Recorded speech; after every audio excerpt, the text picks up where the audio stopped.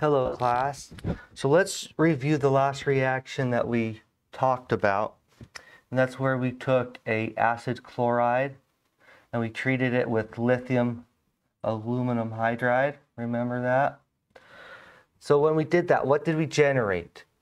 We first generated the aldehyde, and then you used another lithium aluminum hydride and you made the alcohol after you did the second acidic workup. That's what we did. But you recall in the video previous to this one that I said, what if we wanted to stop at the aldehyde instead of going all the way to the alcohol? Can we do that? And yes, we can. It all has to do with what reagent we're using. So instead of using lithium aluminum hydride, which you can see lithium aluminum hydride looks like this.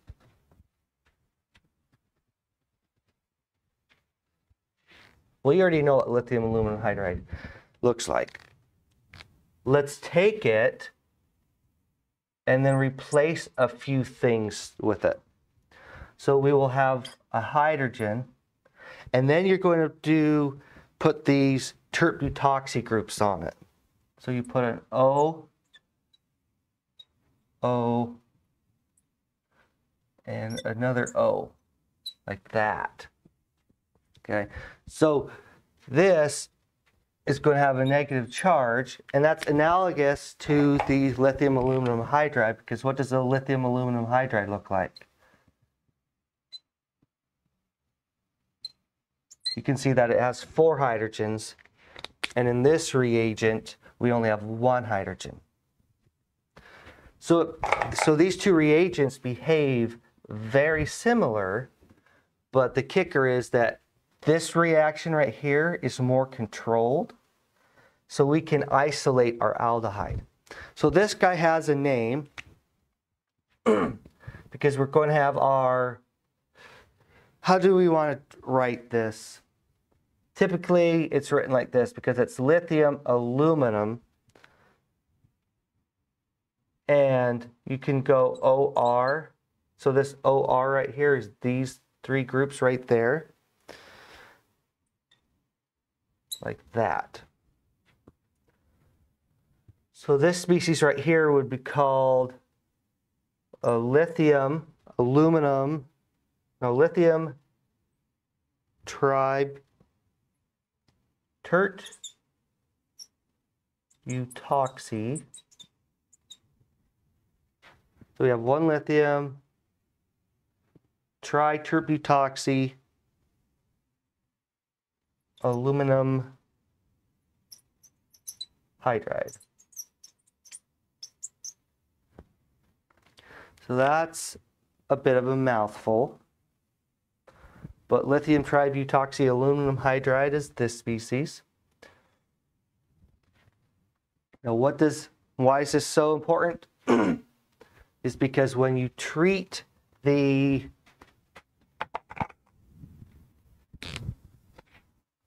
your acid chloride with this species right here,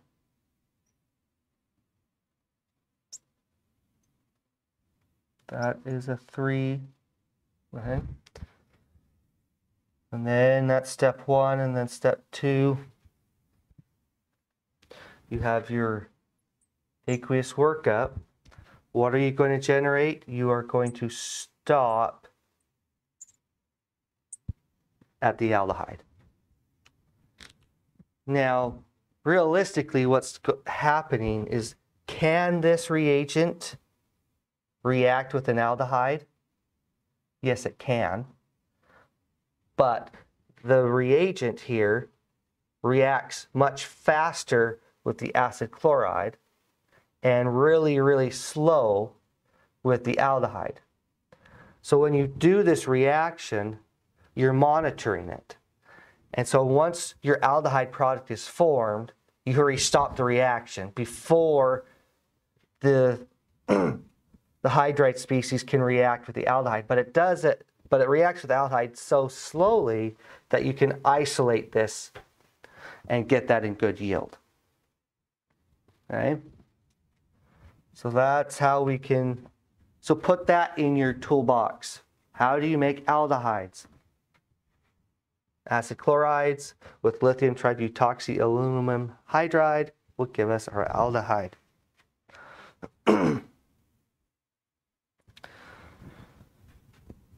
The next reaction that we want to look at is acid chlorides reacting with Grignard reagents.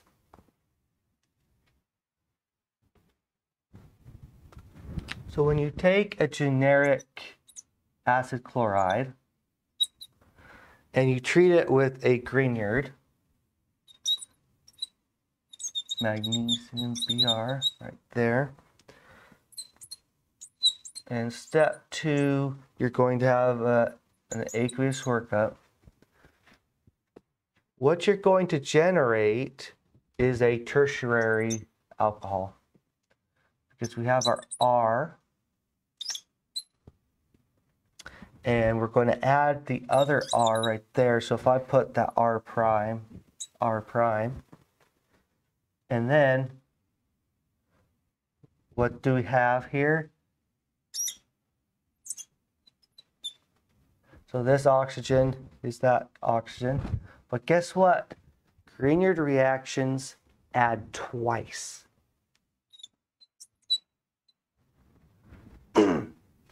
So it takes 2 molecules of the Grignard and it adds the first R and then it adds a second R group. And so you generate a tertiary alcohol. Now the mechanism to this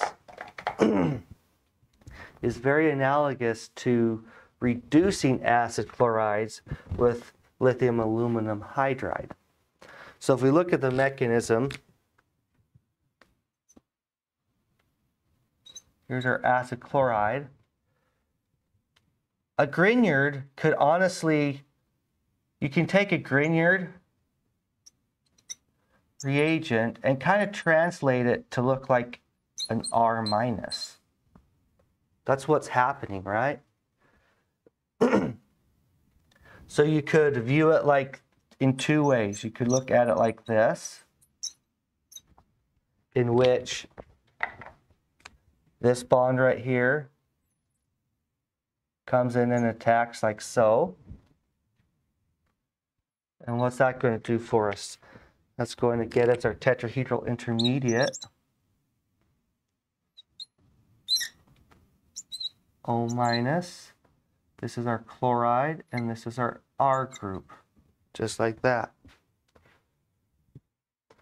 Or you could very well have envisioned the Grignard like this, and it would have done exactly the same thing. It would have just attacked like so.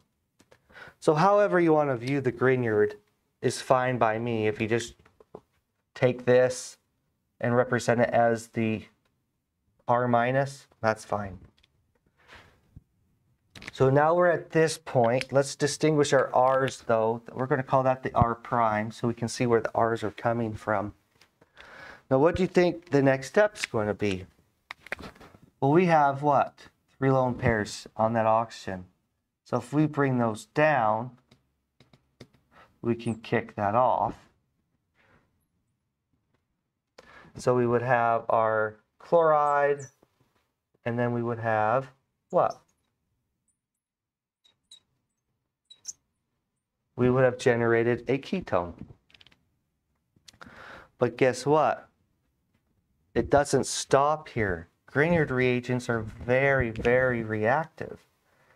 And so what's going to happen is we're going to have another Grignard come in. We could represent it like this. That's going to come in,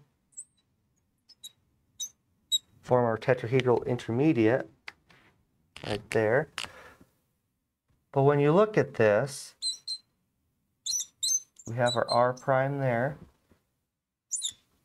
O minus, and then this R prime that I just drew, this guy, is now from that guy. Can this lone pair collapse back down and kick something off? It can't, because the three R groups are not good leaving groups. So what do we have to do?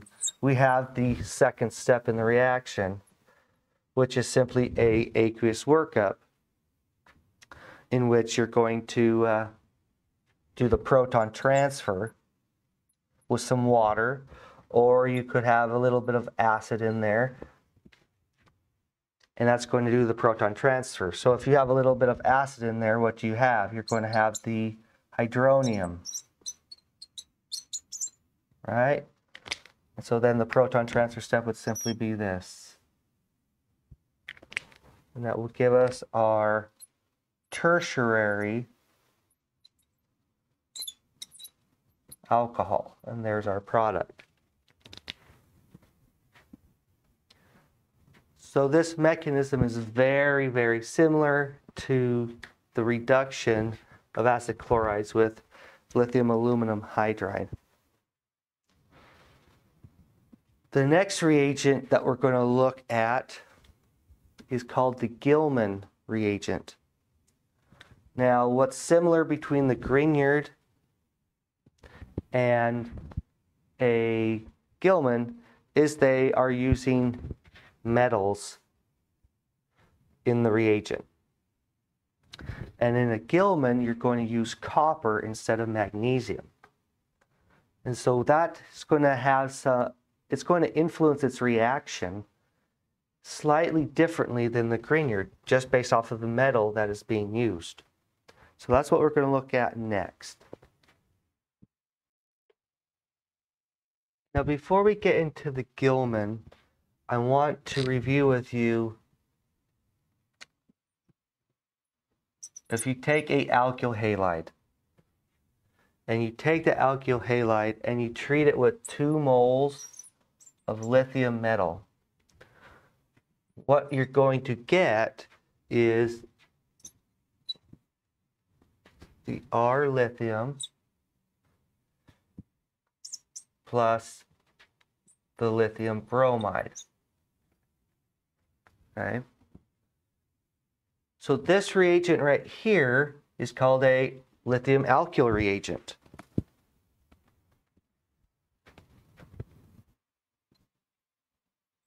Alkyl lithium reagent. And that alkyl lithium reagent, you could just represent that R lithium bond like this.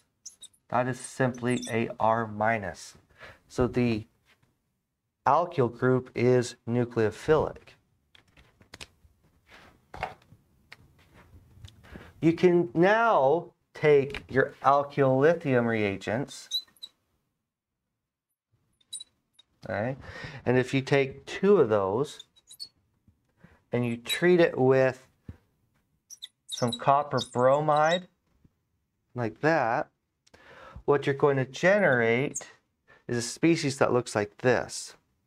You're going to have copper in the center, and you're going to have 2 alkyl groups on the side like that.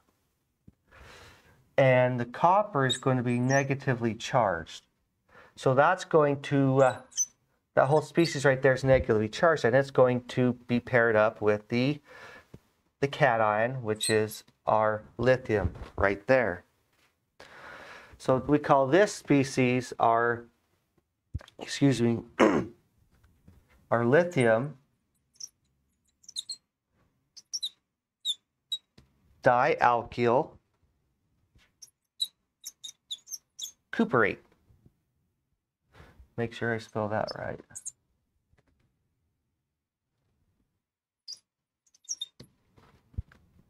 So that reagent right there is our lithium dialkyl cuprate. That is a mouthful, and the person who's in charge of discovering this is Gilman.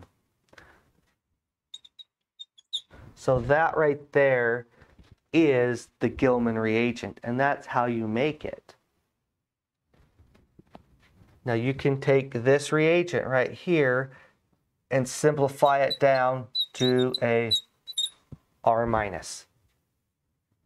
See how alkyl lithium's an R minus? And then our Gilman reagent is an R minus. To remember, if you take a alkyl halide, let's do that in a different color.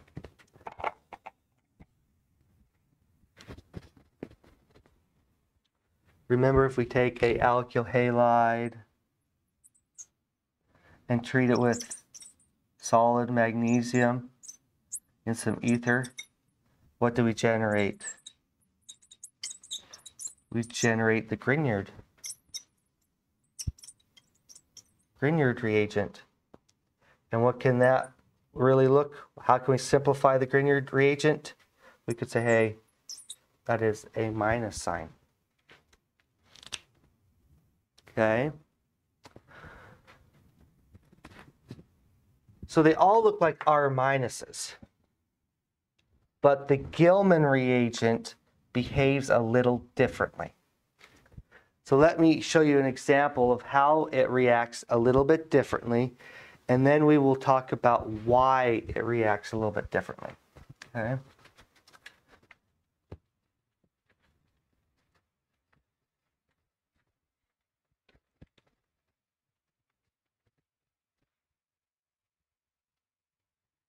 So we have just seen that a acid chloride reacting with a Grignard. So if we just do a generic Grignard, we call that R prime. Step 1, step 2, we have some workup. What's our product going to be? It's going to be a tertiary alcohol. Remember that? Okay. But in contrast, if you take the same acid chloride and treat it with a Gilman reagent, which is what? R prime, copper, R prime. That's negatively charged, like that. Okay. And you treat it with that, what are you going to get? You are going to get the ketone. The Gilman reagent does not add twice to the acid chloride. You can see in the Grignard that this R prime has been added twice, but in the Gilman, the R prime only adds once. That's the major difference between the two. Now, why is there such a major difference? And that has to do with the charge distribution.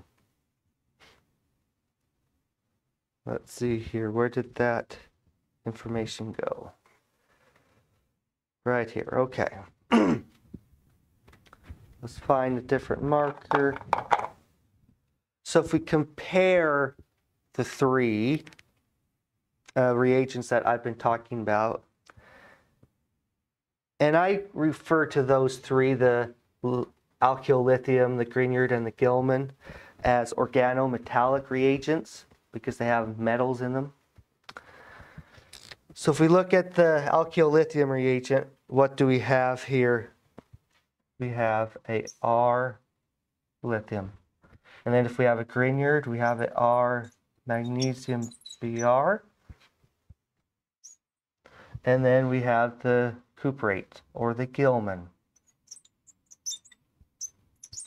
Like that, right? Now I'm going to complex that with the lithium right there.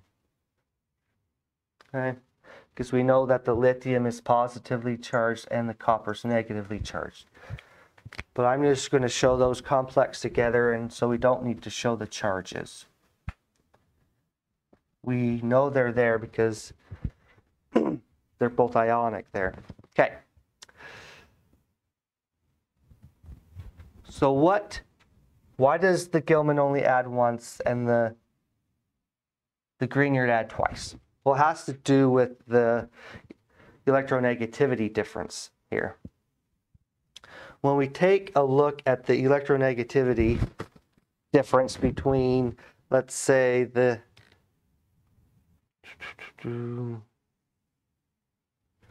this complex right here has a electronegativity of 1.9. And the electronegativity of the alkyl group is 2.55. Okay. Now let's do the same thing with this guy. This is 1.31, and this one is going to be 2.55. And the lithium here is 0.98, 2.55. So those are the electronegativity values. And when you take the difference between these two, so 255 minus 0.98, is going to basically help us understand how polarizable this bond is. And since this difference, when you subtract these two numbers, is really, really large, that's going to say, hey, we have a really large partial negative there and a really large partial positive there. When you take the difference of this number, you see that it is smaller. And then the difference here is even smaller. So what are we observing here?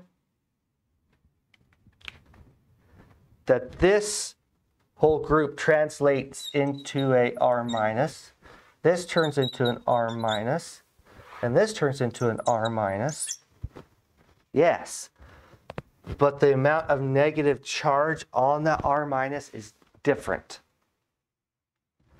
And since the Gilman right here has such a small amount of negative charge on that R group, it is not as reactive as, say, the Grignard.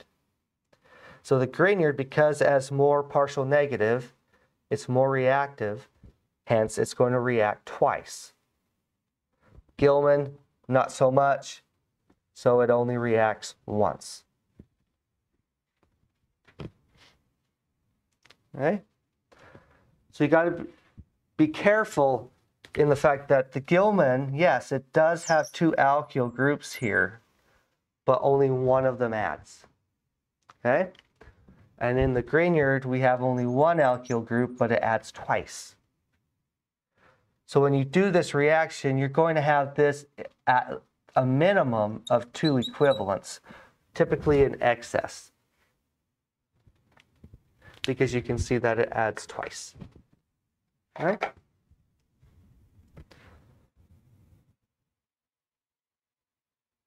So the next thing that we want to look at is how do we make acid anhydrides?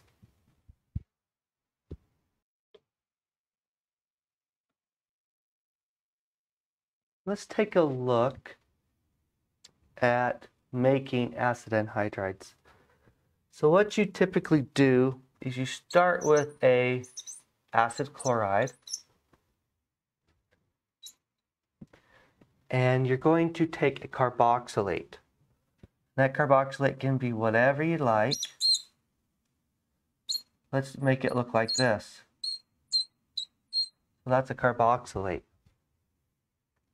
And that's going to be under acid or basic conditions. So what's going to happen here? Mechanistically, once I draw the product, can you see it? What the mechanism is going to be. So the product looks like this.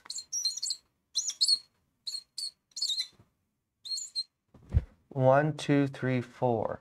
1, 2, 3, 4. Do you see how this piece right here came from there? And then this piece right there came from that. So can you see the mechanism of what's going to happen? we can take our acid chloride and take our carboxylate, like so. We can envision that it's going to attack like that. So what's that going to give us? We'll have an R. And I'm going to put the O right there. And that is attached 1, 2, 3, 4, like that. We have our O minus. That O minus is coming from this oxygen right there. And then what else do we still have attached? We still have our chlorine. So that's our tetrahedral intermediate. So we need to kick off that chlorine by bringing down the lone pairs and then making that leave. So that's going to give us our chloride and then our product.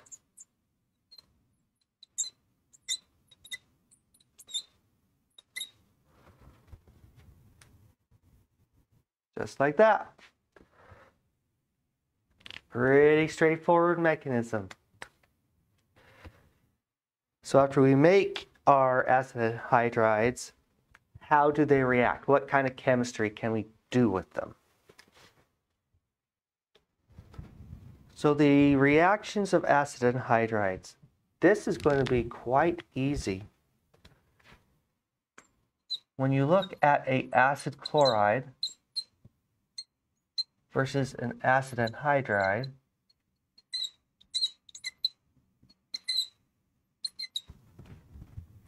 really, what is the difference between the two? It is the leaving group. Acid chloride has that as the leaving group, and then that as the leaving group.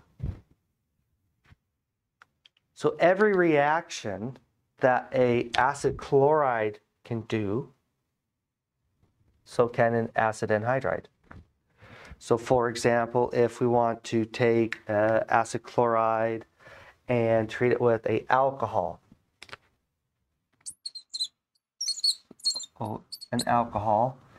and recall that because hydrochloric acid is formed as one of the products, you have to add the pyridine to clean that up or neutralize it. So what would the product be for that reaction? We've just formed a ester. So if you do the same reaction conditions for the acid anhydride, but now the difference is that because you don't have the chlorine atom in an acid anhydride, you're not going to form the hydrochloric acid. So you don't need the pyridine. But what do you generate? The exact same product. So all the reactions that we've learned for acid chlorides are going to be the same for acid anhydrides. So there's no need to go through all the mechanisms and all the reactions because they're the same. Okay? So now what we want to take a look at, let's see here.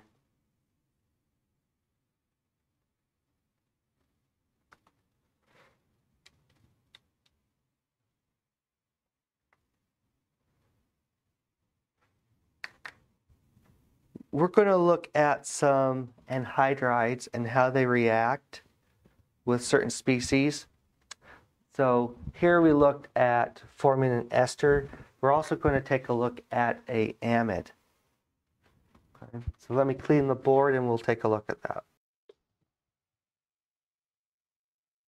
So in organic chemistry and in biology, peptide chemistry, we have this term called acetylate. You want to acetylate something.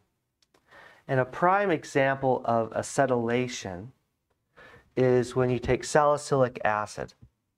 And this is the molecule that is found in the willow tree that people have used for centuries for treating pain.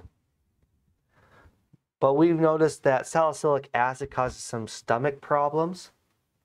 So what they did is they discovered that if they could acetylate this OH right here, it would kind of reduce those stomach problems.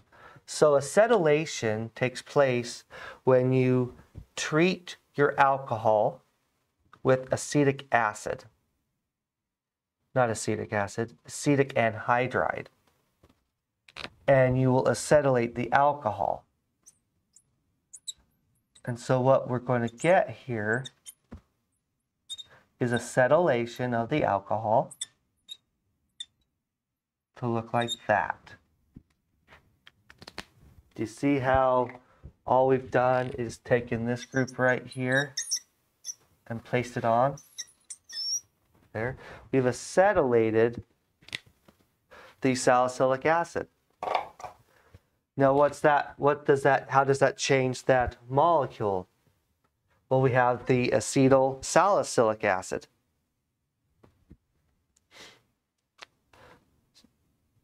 Just take a look at something.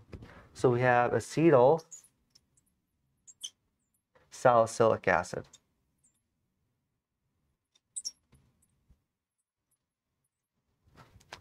And that is known better to us as aspirin.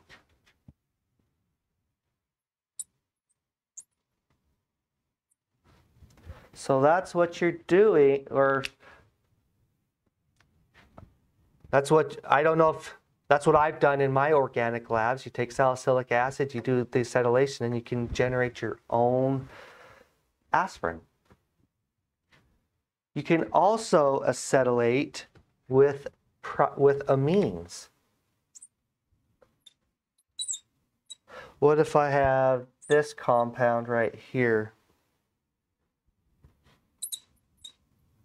NH2, and we treat it with acetic anhydride?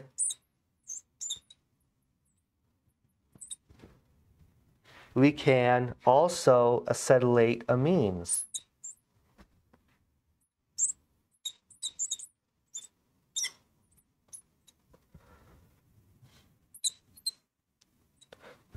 Nope. Gotta make sure we have the nitrogen there.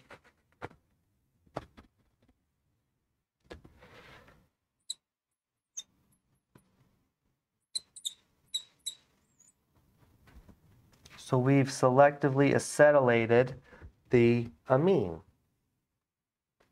Now we don't need to worry about how they selectively acetylated that and not the alcohol. That's not the point of this discussion. It is to show you that acetylation can happen on alcohols and amines.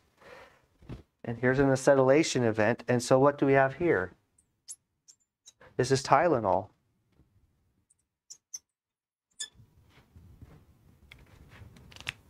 So these acetylations are very prevalent in the drug industry.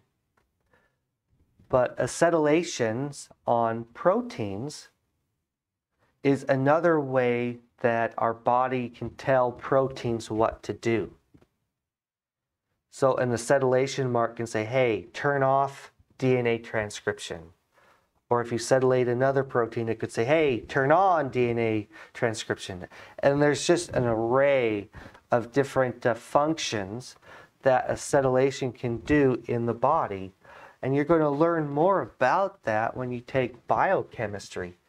Acetylation on proteins has a major effect on what happens inside a cell.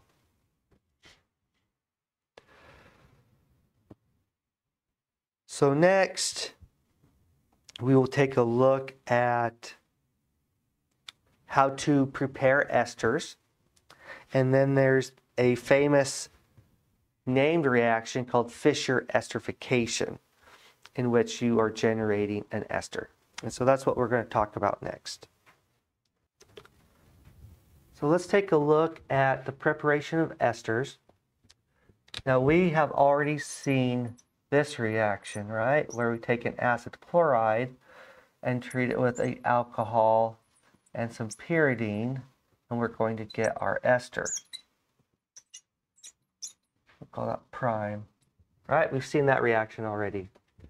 So if that works with the acid chloride, then you would definitely believe that if you took an anhydride and treated it with an alcohol, and now you don't need to use the pyridine, what are you going to get?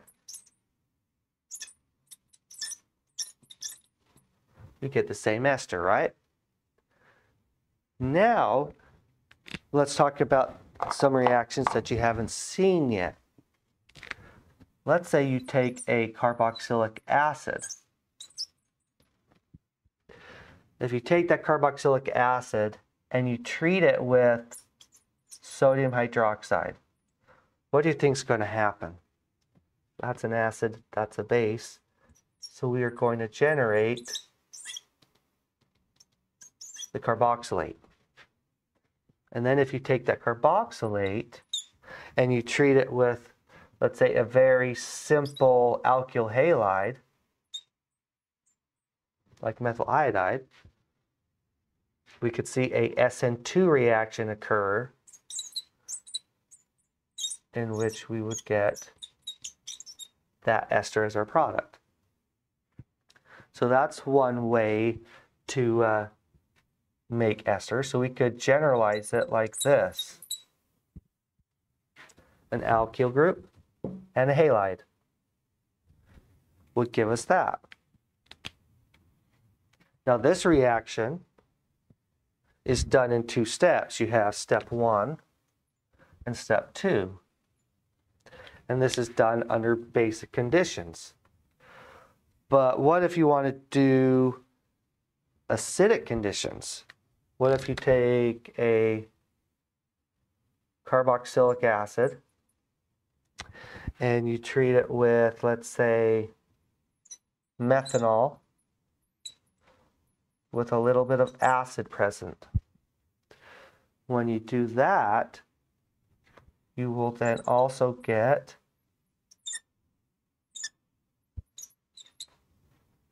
an ester. And this one right here, when you take a carboxylic acid, treat it with an alcohol under acidic conditions, that has a name. This one at the bottom is called the Fischer. And I already misspelled it.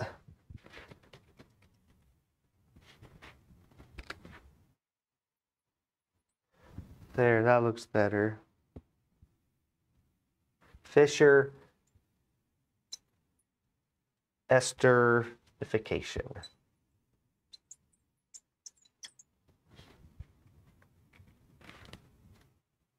That is a named reaction that you just got to remember what it's all about. You will see that on standardized tests for sure. So let's go in and take a look at the mechanism behind this reaction.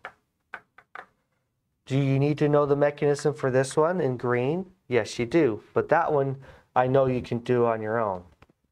This first step is a deprotonation, or to get our carboxylate, and then we do a SN2 to give us our ester. So make sure you know the mechanism for this one.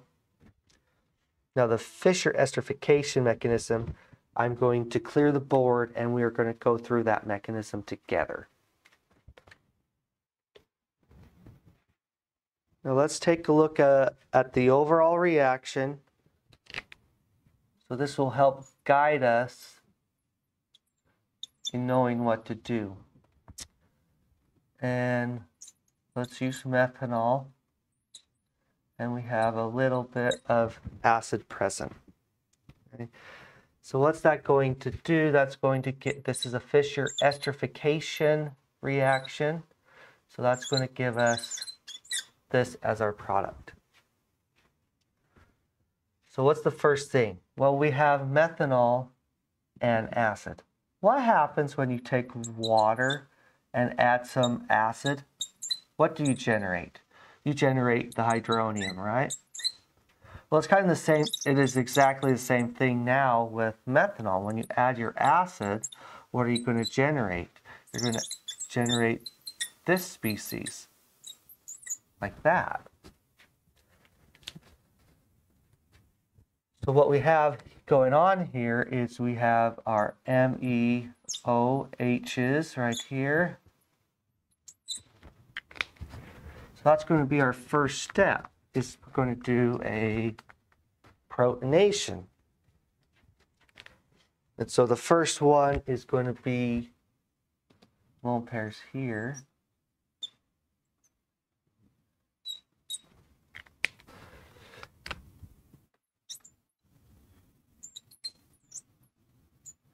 OH, double bonded O. So what's the formal charge on that oxygen now? That's going to be a positive. And then what did we generate? We generated our methanol back. Okay. Now what's so good about that? Why do we want to protonate that? Because now it has activated that carbonyl carbon. It has made it more electron poor. So now the lone pairs on our methanol here can come in and attack like that.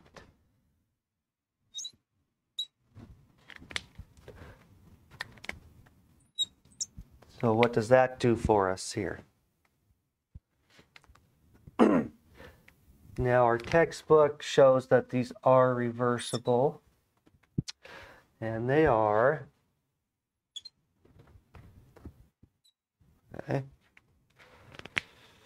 So every every reaction in this reaction is going to be reversible. Okay, so what's our product here? We have our R, OH still there, OH, and we just added this guy, O, Me still there, and we still have the hydrogen directly attached to the oxygen. And now I see an oxygen atom with 3 bonds, so that's positively charged. Just like that. Okay? Then we're going to have another proton transfer.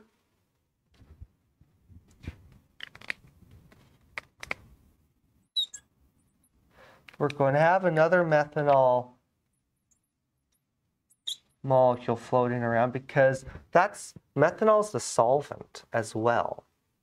So there's just a lot of methanol around. So we're going to have a proton transfer to give us that.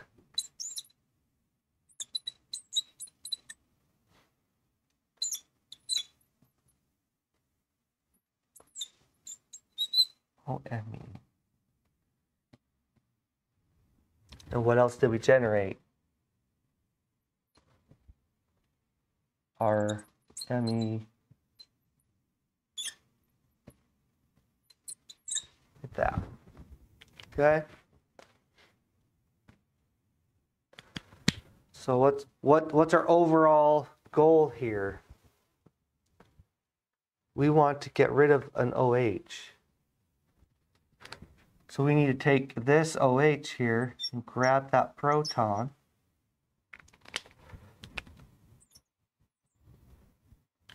And what's that going to do for us? It's going to turn the alcohol into a good leaving group.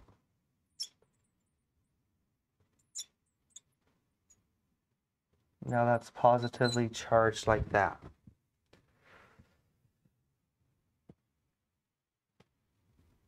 So now we can, and then we generated some more of our methanol.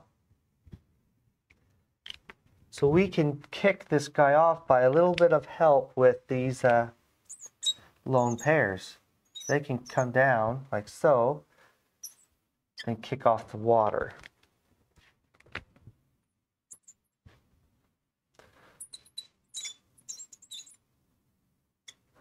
And we have a double bond OH, like so. So are we there yet? When you look at that and look at our product, do you see how we're so close? So what can we do? Well, we've generated some methanol over here. So that methanol can come over and do a proton transfer.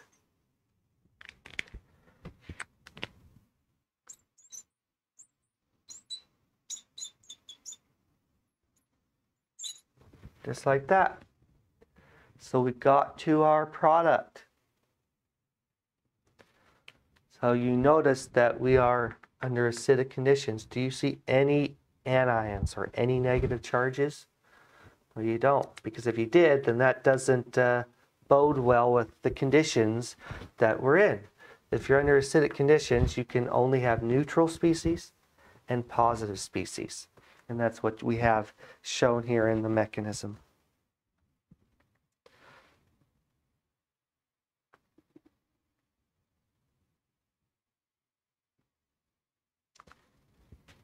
So the next reaction that I want to talk about is a fun one because many people have done this reaction in their own homes. It's called saponification, and it's just a fancy way of saying making soap, which is really cool. So I'll clear the board and then we can talk about that reaction next. So the reaction that's called saponification is just a fancy way of saying how to make soap. Now this reaction of saponification, we will talk more about it during class as how it relates to making soap, because I think that's fun. But for this part of learning it, what's happening here? We are taking an ester. We're taking that ester and we're under basic conditions. Sodium hydroxide is basic, so we're under basic conditions. And what are we doing? We're taking an ester and converting it into a carboxylic acid. So here's another way to make carboxylic acids, saponification. You need this second step, the acidic workup, to make the carboxylic acid, and that will be explained when we take a look at the mechanism. So if we take this, what's the first step? We have sodium hydroxide under basic conditions here.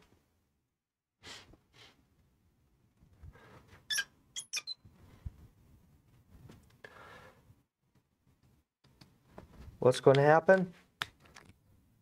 Hey, that guy's negatively charged, is it not? So it's going to come in and attack the carbonyl to give us our tetrahedral intermediate.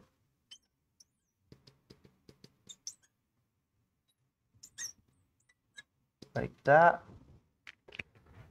The negative charge is going to collapse back down to kick off the OR group.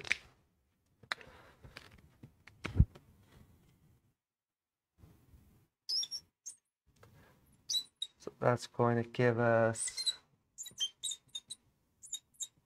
that plus our OR minus. Now when we get to this stage right here,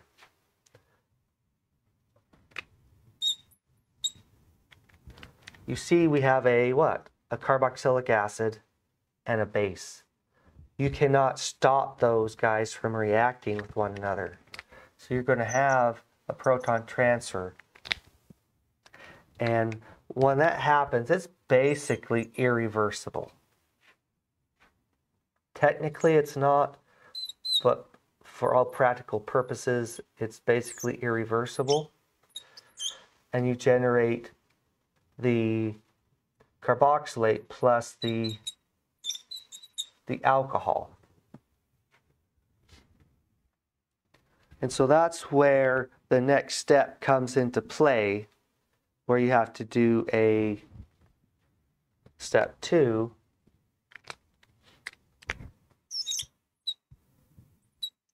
which is the acidic workup.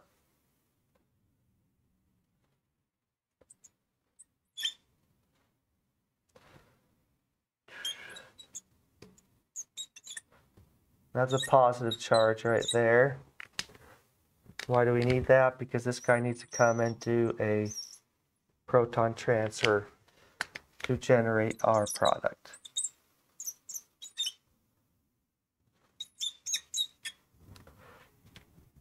So there's our carboxylic acid. And that is done under basic conditions. Now, in the next video, we are going to talk about converting an ester into carboxylic acid under acidic conditions.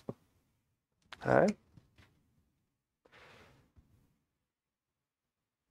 So that's where we will stop for today. Okay. And as always, if you need anything, have any questions, just let me know.